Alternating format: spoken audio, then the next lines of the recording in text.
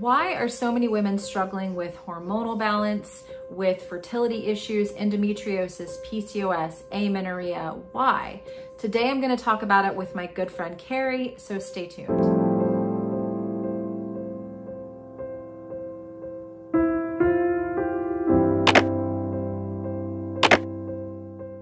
Welcome back, my friends. My name is Sarah. I am known as Carnivore Yogi. Thank you so much for being here and clicking on today's video. Today, I'm going to give you an Instagram live that I did on Tuesday, July the 19th with my good friend Carrie Bennett, also known as Carrie B Wellness. Now, not only is she a good friend of mine, she is also one of my teachers and someone that I am partnering with to teach a fertility course that's starting in mid-August. If you're interested in that, make sure you check out the information section. There will be a link that you can follow that will give you much more information than just this video. So check that out. But we talk in this Instagram live extensively about why so many women are having hormonal issues, and they are following, a lot of them, a good diet, maybe not all of them. Diet is definitely foundational, which we address in this video. But they're trying to do a lot of the right things that a lot of experts on YouTube are telling them to do, a lot of doctor experts, fertility doctor experts are telling them to do, and they're still not able to have either hormonal balance or a successful pregnancy. And so this is a topic that you'll see I have become really passionate about sharing about, because I think a lot of women suffer with these issues like infertility and they don't talk about it. I did not talk about it for a year because I was processing a lot of it emotionally, and I still am processing that to a degree. But it is time that we stop being ashamed and start talking about some of these issues a little bit more. So I really hope that you enjoy this chat with my friend Carrie. Again, we're going to talk about some of the things that most people completely ignore and or write off when it comes to our fertility health. And again, some solutions that people can look to if that is a problem that they are trying to solve, whether it be just hormonal balance in general or fertility in general. So I hope you guys enjoy this video. Make sure to leave us a comment, and please do share this video with anybody that you feel could be helped by this information. As I mentioned in this chat, there are millions of women that are struggling with these issues, and I think a lot of them are afraid to talk about it. They're ashamed to talk about it. We've made this a shameful thing in our society, and I kind of want to stop doing that as much as possible. So I hope you guys enjoy this chat, and I'll talk with you again soon. So I just added Carrie. Hi. Sarah. How are you? I'm good. How are you? Great, great. I was just kind of explaining to everyone that we're going to definitely talk about the fertility aspect. But if you're not necessarily on a fertility journey, you can still glean a lot from this conversation, because it's really heavily focused on balancing hormones, right? Yeah, absolutely. This has everything to do with when you have balanced hormones, you can have a baby, right? Then you can also just thrive, right? This can be applied across the board. So it's a really exciting topic, but specifically we geared this, the class we geared towards fertility because we see that as a huge issue, and you have been on such an interesting journey yourself. So really going to be a fascinating discussion today. And I'm excited for this course too. I can't say enough about it. I'm just super pumped to be able to teach this information. I am too. And it's, ever since I announced my pregnancy about a couple months ago, I was talking with you, that's how we kind of came up with the idea to even do this.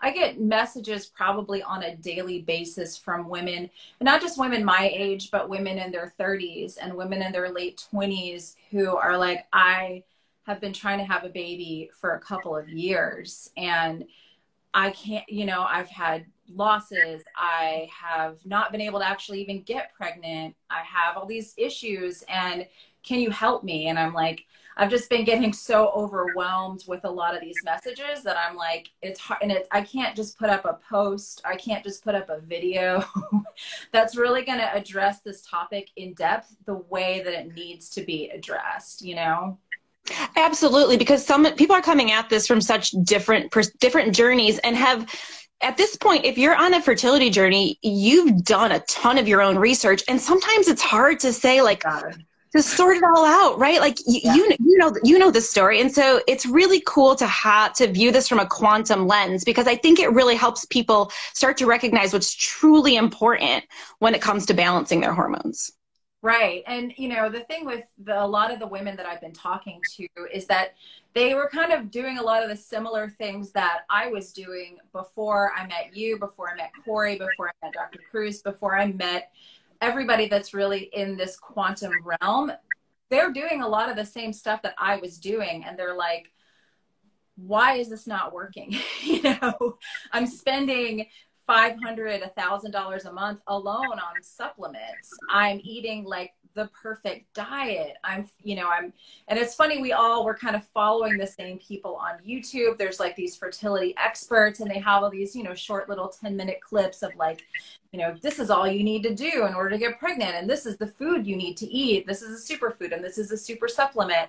And all these women I'm talking to, they're doing it. They're following, and some of them have paid hundreds, if not thousands of dollars to work one-on-one with these experts, you know, and some of the results are pretty heartbreaking because number one, they're not getting pregnant. But number two, I've talked to a number of women that have done cleanses and things with these fertility experts, and it's left them in worse shape than they were before they actually did these cleanse and like 3-day fasts and things like that. So I want to definitely dive into what you and I are going to be talking about in our course, and just how we approach fertility is different than a lot of what you can find out there on the internet.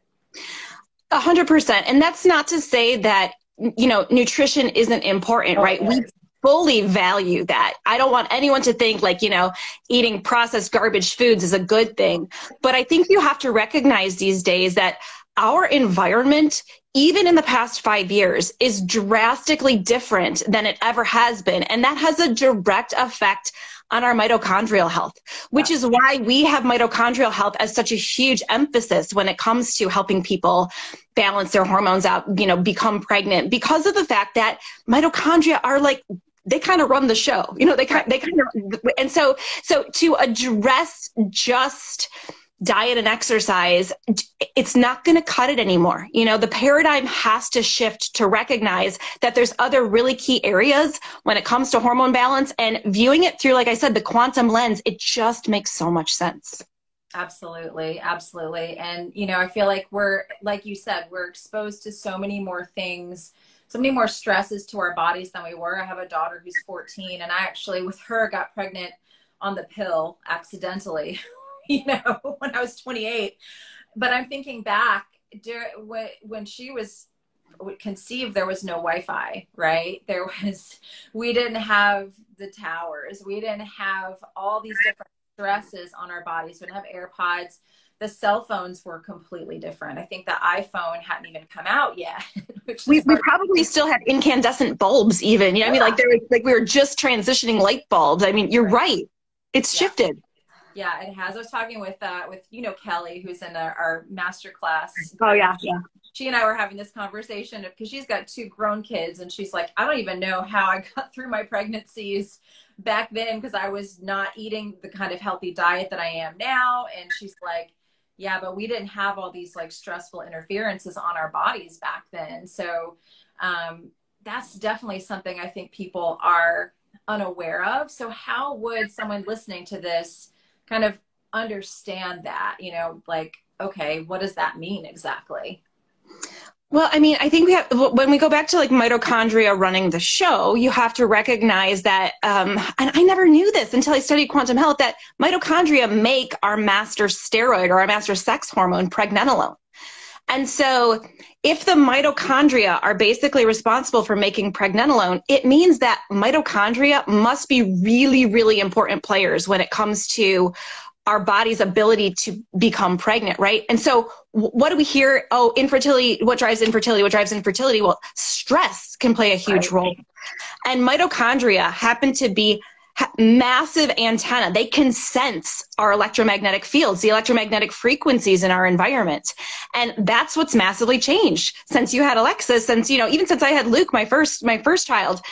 The electromagnetic fields nowadays are insane. We have more wireless technology than ever.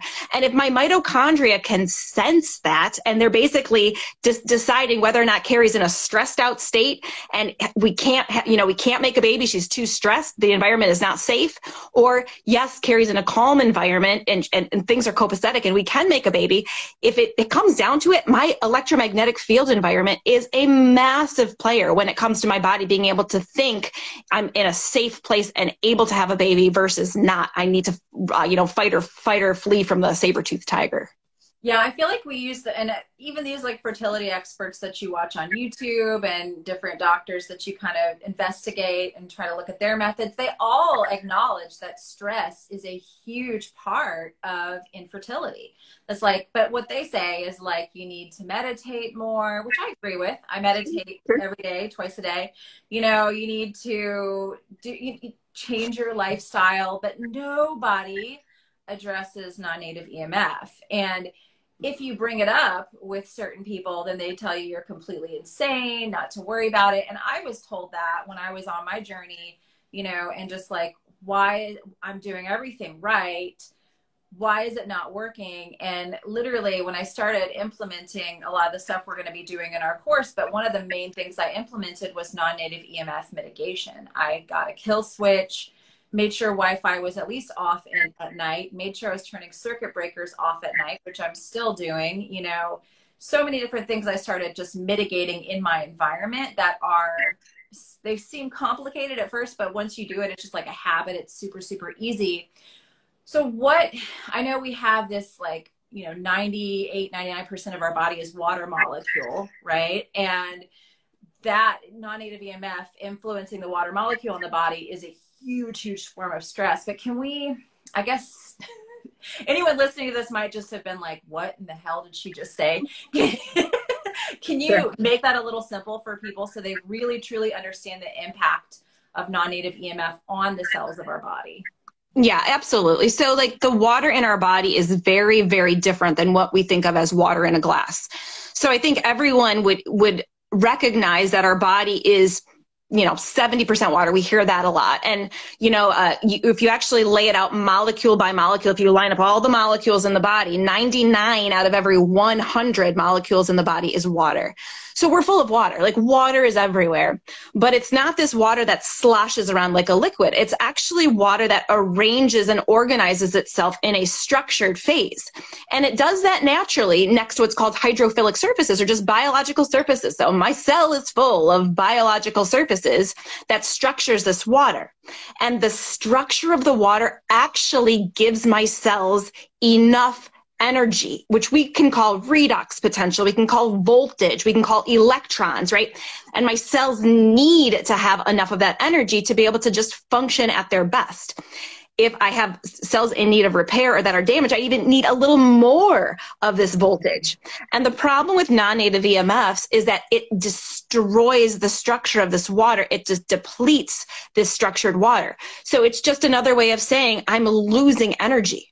I'm losing electrons. I'm losing voltage. And that, again, is another stressor to the mitochondria, because the mitochondria are always trying, like, what do? They take this voltage, they take these electrons, and they try to make more water, you know, and they actually try to make infrared, which helps keep the water structure. But if we're being bombarded with these signals that are continually stealing these electrons and stealing our voltage, no wonder my mitochondria are saying, no, this is not a good time for Carrie to have a baby. There's something major that's stealing all of her energy. Exactly. Yeah. And that's, you know, what we have to look at the body as, what I love that you talk about in so many of your posts, and that we're definitely going to be reiterating in the course, is that our body is electric, and it's electric over chemical. And the whole issue that I have, that obviously it didn't work for me, trying to look at my body as this chemical thing. Let's put in food, let's put in supplements, you know, which are important. Like you and I acknowledge, like, I eat a very, very clean, healthy diet. Like I want my body to have these essential building blocks, essential amino acids, choline, folate, all that. So I want all that amazing nutrition coming from my food. But what actually is more important than that is the electrical messages going through the body because of this water network in the body, because it runs through the whole body. So can we talk about that just a little bit, about why everyone's stuck on chemical, but we need to look at electricity when it comes to the body? That's a huge paradigm shift that I made in my, clinical practice with people. That has been a game changer, because I was guilty, I think, of exactly what you're talking about. It was, I'm helping these people so much more than traditional medicine because they're using pharmaceuticals and I'm using supplements, right? Right. And it was still dealing like this with this almost like this replacement model or this symptom suppression model of using chemicals, whether it's in a natural supplement, which you can't necessarily always call supplements natural, right? Or as a pharmaceutical method. And you have to see that chemistry is slow. Chemical reactions are actually slower than electricity can flow.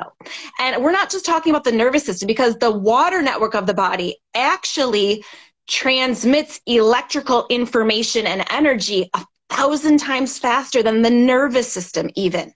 So when we're talking about influencing the water network and influencing electrical flow and energy and electricity in the body, we're dealing with something that is it is the organizing and energy channels throughout the body, and it has to be more foundational than chemistry because it happens so much faster than chemistry. It distributes both energy and information, and so the biochemical reactions happen, but they're almost like, someone once told me, I was reading, I forget which one of the researchers I was reading, but they almost said like the chemistry is like almost like an event takes place and you're journaling about it, right? The chemistry kind of lays a little bit of what happened, almost as like a journaling. Maybe it was even Bruce Lipton. But actually that's not what's driving the function in the body. It's the electrical inputs and the ability to flow the electrical inputs and have this voltage that is what gives us a thriving body. Absolutely. Yeah. And I think that again is, we get so hyper focused on these things, which I think are definitely foundational, that we don't look at the quantum aspect. And like I mentioned in the beginning, so many women, this fertility crisis has gotten to be so out of control. When I was going through my own struggles, and anybody watching my most recent podcast episode is linked in my bio, and it really goes into depth about the 2 years that I really spent just struggling and going through a lot of heartbreak. All these women that I'm talking to, all these women that I'm coming across, they are just in so much pain and struggle. And it's like, they're not being told this information. Again, they're being told that it's silly, that it's woo-woo. Like, I remember asking one of my doctors about red light therapy. Like, should I invest in a panel? Would that be? And I've even heard some of these experts on YouTube be like, oh, that's stupid. Red light, it doesn't do anything for fertility. And I swear that was one of the things that was like instrumental in helping with my reproductive organs. So how could something like red light help with fertility? Well, red in so many ways. And there's actually, I think fertility, I was having this conversation with Dr. Mike Belkowski, who owns BioLite. Oh, I've heard you talk about him. I got to get him on my podcast. You do. He combs through the literature. You would love him. And he talks about red light therapy in terms of women's health and endometriosis and things like that. And there's some massively amazing research supporting benefits for red light therapy for that in and of itself, which could be a beneficial thing for people who are looking to conceive. But in general, with mitochondrial with red light therapy, is that it benefits the mitochondria. Mitochondria soak in red and infrared light, and they optimize their function. So we just talked about mitochondria being stressed out. We're losing voltage, and so mitochondria can soak in those red and infrared frequencies as a way to reestablish their function, reestablish the voltage inside of the cells. Yeah, I think it's fascinating. And what actually prompted me to buy a panel and start doing regular red light therapy was a study that actually Dr. Twyman told me about when I interviewed him for my podcast. He told me that there was a study that was done over in Europe with women over 40 who had had one or more failed IVF cycles. And after 60 days of just the red light therapy, that they had a 60% success rate in natural conception. And the oldest woman in the group was 50. Yeah. And I'm like, why is no fertility doctor talking about this? Like, why is this not being told to women? You know, we're just going to give them prescriptions and then have them do something like an IVF procedure, which, you know, if you want to do that, cool. But if you don't have good mitochondrial function going into IVF, it's not going to work. And then you're going to end up losing $45,000, $50,000, not to mention the emotional toll that that takes on your body, that takes on your family, that takes on your life. I mean, it's a huge, huge involved process. And so, like I said, it's not something that I'm against anyone doing, but it's like, why are we not trying these other things first, right? Like, why can't we talk about these other things before we make those types of investments? Oh, 100%. I mean, there's no downside to supporting your health with these quantum hormone balancing methods. There's no downside. It's like a no-brainer to me, no matter where a woman is on her hormone balancing journey, whether, you know, you could even be postmenopausal, right? And still can get the benefits of this stuff, because this really is foundational. Yeah, it is. It is. And, you know, since I've kind of come out with my story and talked about the fact that I did go through 2 rounds of IVF and it didn't work, I've had so many women reach out to me that said, I wish that I had been able to listen to this podcast, you know, because I really talk about, and I don't go super specific. If you want super specific, Carrie and I are doing a 6-week course, because I do think it's not just red light therapy, not just one thing. It's the combination of a quantum lifestyle that actually allowed me to conceive at age 42. I'm 43 now and almost 29 weeks pregnant. You know, it was the quantum lifestyle. It was everything put together in sequential order and doing it the right way, having contact with you, with Corey, with a lot of the people in the quantum health space that kind of just helped me through this, helped me not to lose hope. You know, I don't think it's just like the one thing. I think it's kind of everything put together. It totally is everything put together. And the part about like being able to get into specifics, everyone is unique. And I mean, there is still that component. Like there is no protocol that fits everyone, formula, right? And so these are all things that we find are foundational, that you have especially found to be foundational on your journey to becoming pregnant. And the cool part about an online course that I really love is being able to get to know the participants and interact with them and understand their context. Right. It's like, oh, you live in a city, blah, blah, perhaps non-native EMFs are your bigger issue. Or, you know, I mean, or you can really start to help people at that level apply this in a very specific way, that you can't just give a broad protocol. These are things that are beneficial. So if anyone wants to go ahead and look into these things, we say, please do look into mitochondrial health, look into red light therapy, circadian rhythm we haven't even talked about, which is a huge aspect of this. But the beauty of a course is being able to really get into the nitty-gritty with people in their context. I agree. I completely agree. And, you know, I've just been posting on my page, and I know you do, like pretty much every day, about the circadian health piece of things, but maybe we could just touch on that briefly of like, how the heck does circadian rhythm impact fertility or just impact hormonal balance? Because again, not everybody that's listening wants to have a baby, but some people have endometriosis, some people have PCOS, some people are even like premenopausal or postmenopausal and their hormones are giving them hell. So like, how the heck does circadian rhythm come into balance with all of those things? Well, I mean, so when we talk about it, right, I think everyone knows, let's talk about a circadian rhythm, right? Like the idea that the body has, every living creature, actually, not just humans, have figured out over the course of a 24-hour cycle of day and night to coordinate various tasks. You know, it's like, okay, if I were to build, you know, a building, I wouldn't just do it haphazardly. I would have a very direct order with which I did everything. And that's the same thing with the function of our bodies. There's a an order in which things make sense. It would make no sense for me to make melatonin right now, tons of melatonin right now, because it's the middle of the afternoon and I don't want to be sleepy, right? I want to be productive. And so when it comes to circadian rhythm and hormones, the varying wavelengths of sunlight that we get from the, starting at sunrise throughout the morning, middle of the afternoon, and then towards sunset, that's all telling us different times where different hormones should be produced, regulated, where they get sent, where they're more active.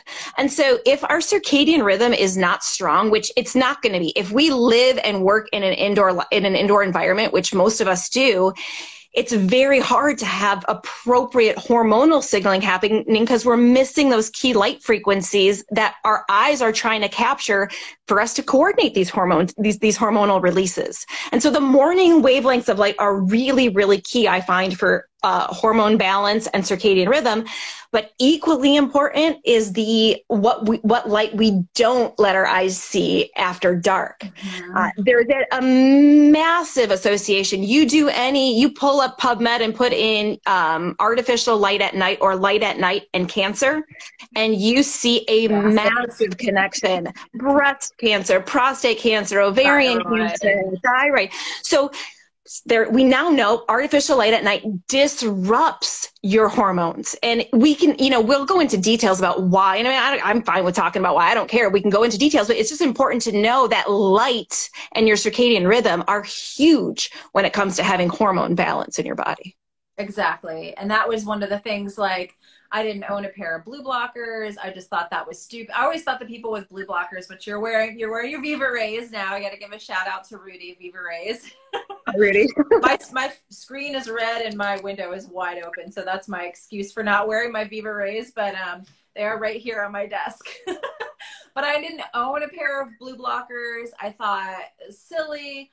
And then when I actually started getting into the circadian aspect of things, I was like, holy crap, the difference that I just feel, and that the people that I talk to that take some of my courses and that just are in my private groups that are doing this stuff kind of along with me, you notice such a huge difference in how you feel, how your energy is, that you're like, whoa, once if you're walking around at night and for whatever reason you have to leave the house past sunset, it's massive how your body is like, oh gosh, like it just feels super stressful, and I don't think people, unless you really experience that, it's hard to really explain it. But that's cortisol, right? So we don't want to be making cortisol after sunset. We want melatonin, which is a master antioxidant, which is huge in fertility, right? If you have any sort of hormonal issue or fertility issue,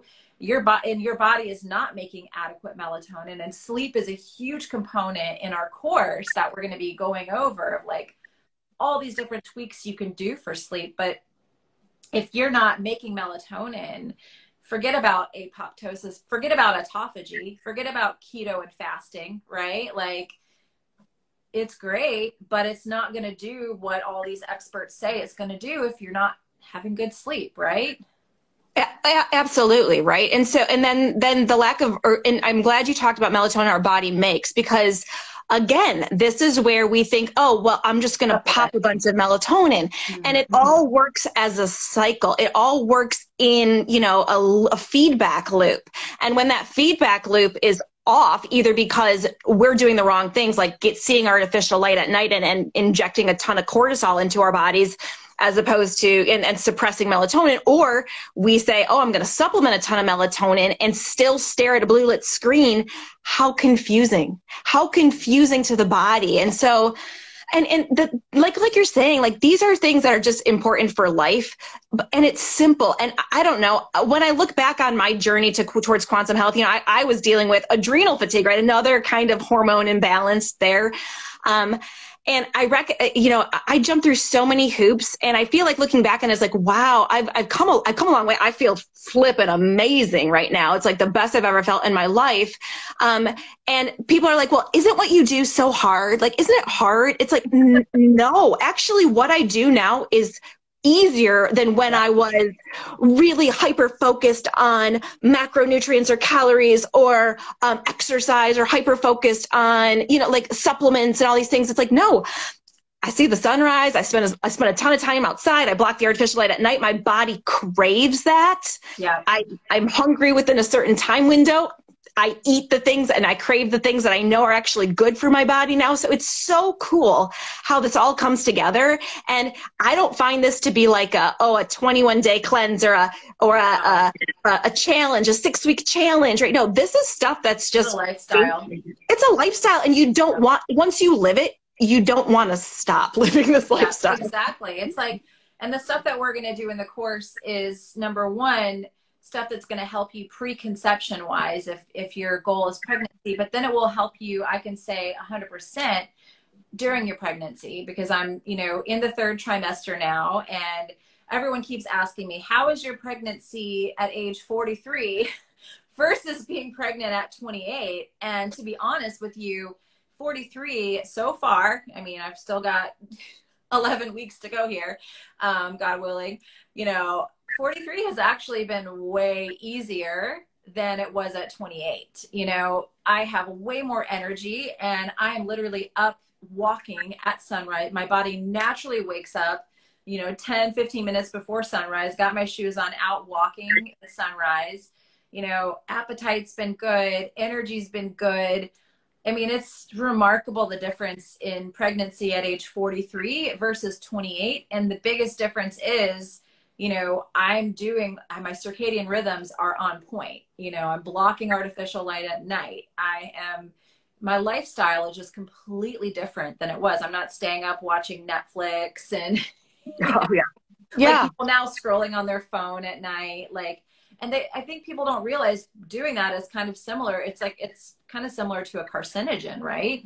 Mm-hmm. Yeah. You might as well be smoking, you know, I mean, it's very, very similar to that, because we now know that shift work is considered a carcinogen. So that's just because they have a faulty light signaling, faulty light environment.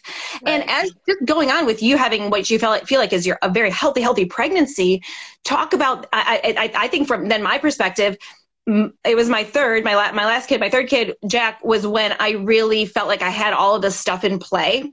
And what a much better sleeper. What I mean, in terms of just that alone too, you know, I was told with my first that, oh, your baby has his days and nights flipped, and he won't be able to switch that until he's about 3 months old, when he can start making melatonin. And with my 2nd and my 3rd, I learned better. They were outside, morning light, first thing right away, and they flipped their nights and days within 3 days. And it had nothing to do with them being able to make melatonin. We know now that it's the circadian light signaling.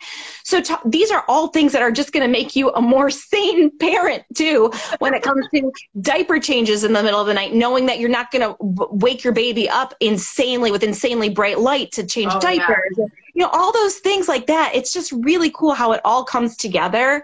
And it's going to benefit you not just if you're trying to conceive, but throughout your pregnancy, and even once the baby is born, and to continue to keep both you and the baby as healthy as possible. Yeah, I know. It's like, I wish we had more time in the day and the week, because I would love to do like a quantum parenting podcast with you. Like, maybe that's down the road, that we actually record like a few episodes of like a quantum parenting podcast, because I think that this information is absolutely vital to our children. I mean, in my 14-year-old, even though she has autism and she has a lot of issues, one of the things they tell you about kids with autism is like, oh, well, kids with autism just don't sleep. And I'm like, BS, because this child sleeps. You know, we don't let her run around with an iPad. We don't watch TV at night. We dim the lights. We do a lot of things for her. The first light that she sees is sunlight. She doesn't see a TV or a phone or even house lights. Like, there's a lot of things I do for her, and people are like, well, autistic kids, blah, blah, blah, blah, blah. And I'm like, well, not mine. You know, I can't necessarily reverse all the things that she has, but she sleeps well. She's happy. There's a lot of things that the quantum lifestyle have done for my child, improved her behavior, her attention, like everything.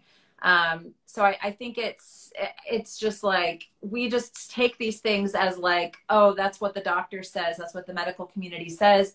We should just accept it and move on. You know, like once you hit 35, it's impossible to get pregnant. Like when I first started, I decided at 41 years old that I wanted to start trying for baby number 2. I was like, okay, I'm going to start trying. And I started kind of doing the research on women over 40 having babies, and it's really daunting. You know, if you look at what are the chances of a woman over 40 actually conceiving naturally, it's pretty low, right? But obviously I wasn't going to take that as like word. I have to kind of biohack and try things for myself. But until, again, I discovered this quantum lifestyle, it wasn't going to happen. It just really wasn't going to happen. Yeah, no, absolutely. And so, but what's really cool about your journey is that, I mean, I don't know, I don't want to put words in your mouth. It's like, but after failed IVF, I don't know, were you expecting? I mean, like all of a sudden, did you realize, like, were you like, wow, I'm pregnant? You know, it's like, holy cow, you know, it's like this quantum stuff really is, you know, it can do its thing. It can do exactly what, you know, we were hoping it would, but it's almost like you assume that you have to get pregnant via IVF at a certain age. And that's not the case. I've seen so many clients, even surprisingly, right? Like even not necessarily expecting to, thinking that they were beyond their fertile ages, yeah, still having healthy hormones, right? And that's a good sign. That's a healthy thing, right? This is stuff that's just super supportive of the body in general. But that's, I mean, it's what a cool story you have to share, Sarah. It's super cool. Yeah, I mean, after that second round failed, I was just at the level of devastation I can't even describe. I mean, it was just, number one, the emotional devastation. It was just horrible. But then like the financial devastation of like, I just did all this to my family and now we're in the hole 45 grand and we still don't have a baby. But I had already connected with you. I had already connected with everyone, and I had already started implementing a lot of the quantum stuff. And so in the back of my mind, I was like, I know that this is going to happen. I know that there's a way to do this. And I just really was super strict with making sure I followed all these protocols, that I did all these things. And I had told myself, you know, if we don't get pregnant, when we're going to try again in January, I said, you know, we're going to give ourselves a little break. We'll try again in January. If it doesn't work, I'll be open to trying IVF again. But we try on the first try, after doing all the quantum stuff, you know, and just like really being methodical about it, on the first try, we got pregnant. And I was like, what? You know, just shocked. Like, did this actually just really work? You know? And so if anyone out there is listening that is kind of going through a journey like that, and you've tried, I mean, I tried all kinds of stuff, and you've had losses. I had losses before we did IVF. That's what made me do the IVF, was that I had lost babies. And I was like, well, I have to do IVF because that's what the doctors were telling me. There is hope, right? You don't have to subscribe to this model that you need to spend all this money and that you need to do all these things in order for this to happen for you. I think that there's definitely a lot of hope. Yeah, absolutely. Absolutely. That's such a good message to share. And I mean, I don't know where else you want to go with this, but I think it's important for people to understand the format of this class too. Yes. You know, so it's a 6-week course, right? And we're not saying in 6 weeks you're guaranteed pregnancy, but what we are going to do is lay an amazing foundation of this information. And we want to go not just like the science why, but really heavy in the how, like how you will specifically apply this information to support your hormones and your fertility journey. So that's going to be really key. There'll be a weekly lecture, if you will, or a webinar that's recorded so you can watch that at your convenience. And there's also going to be time, a live Q&A that Sarah and I do together every week too, because we want to make sure that we answer your questions and that you know how to use this information that serves you the best.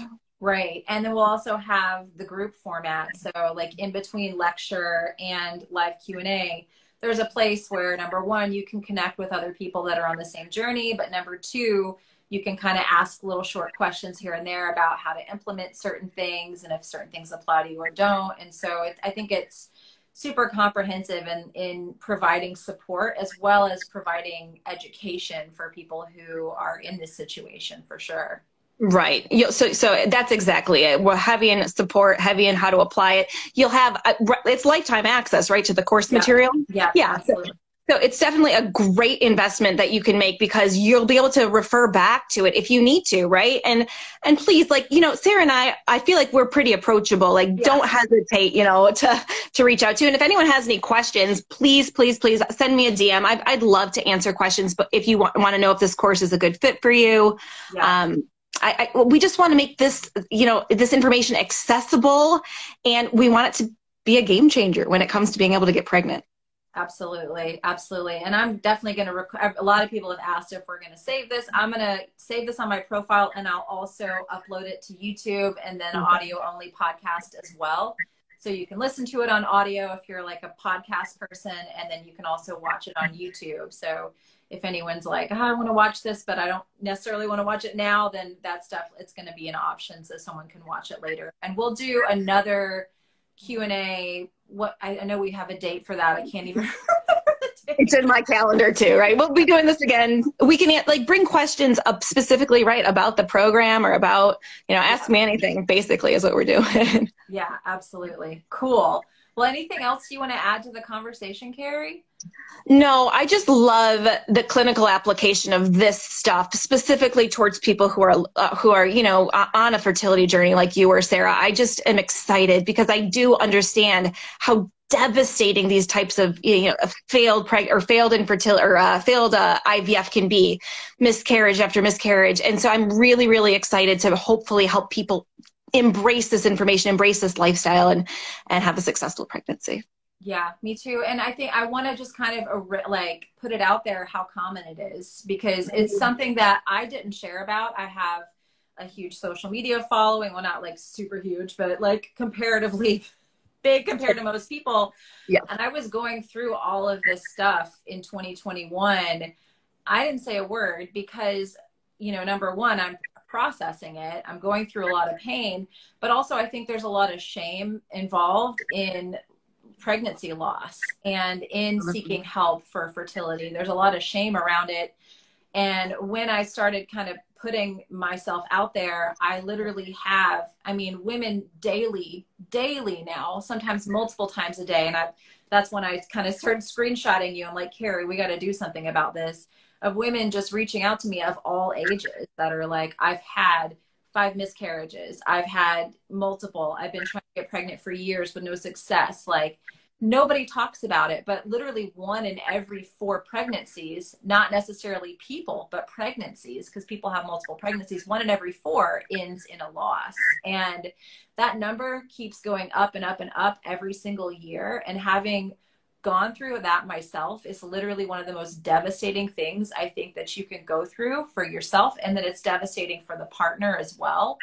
I want to help women to avoid that if at all possible, because it is just one of the hardest things you could literally ever go through. And yeah, have this social media following, didn't say a word because it's like people don't understand.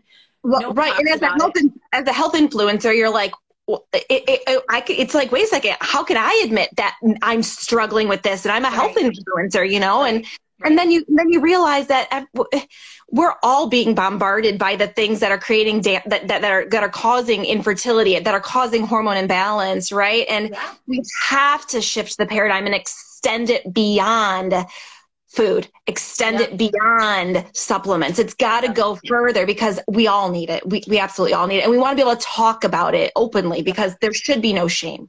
We want to support you. We're in this together, literally.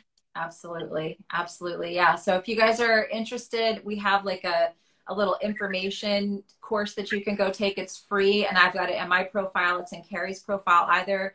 Also, and if you're listening to the replay, that'll be in the info section. And of course, you can reach out to Carrie and I both if you have questions or, about the course or just anything at all. We're here to support and help. And anything else you want to add, Carrie? No, this was great, Sarah. Thanks for chatting. Yeah, thank you. And we'll definitely talk again soon. Thank you guys for watching. All right. Bye, everyone. Bye.